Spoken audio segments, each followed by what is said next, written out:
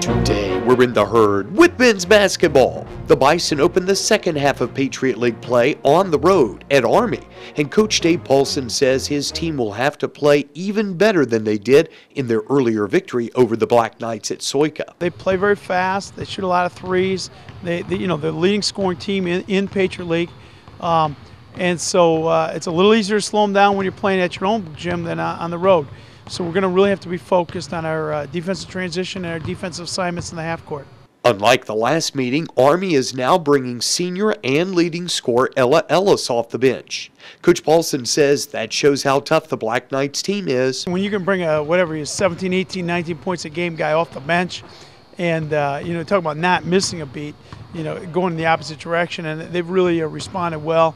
It's a really sound team that we're playing. Of course, Army features a variety of players, including Ellis, who can hit three-pointers. For junior point guard Ryan Hill, that makes the Bison defensive effort a critical one. Oh, it's very tough, especially when you got a team that runs as much as Army does, and you're defending for 33 seconds of possession. You're running around, chasing fast guards around, so it's tough at times, but I think the last time we did a very good job of it.